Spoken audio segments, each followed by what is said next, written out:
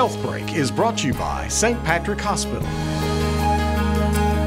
The International Heart Institute at St. Patrick Hospital in Missoula was founded in 1995, bringing together a renowned team of cardiologists, heart surgeons, nurses, and researchers.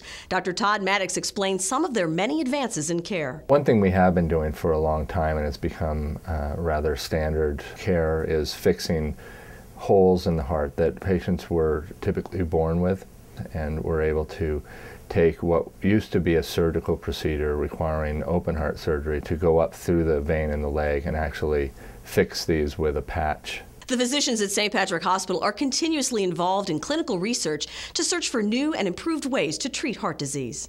Interventional cardiology is a very fast-moving field. It's sometimes even hard to keep up with all the new technologies that are emerging. But they will be major advancements in terms of treating our patients, allowing them to get maybe a similar therapy and receive less risk or left with less inconvenience or discomfort.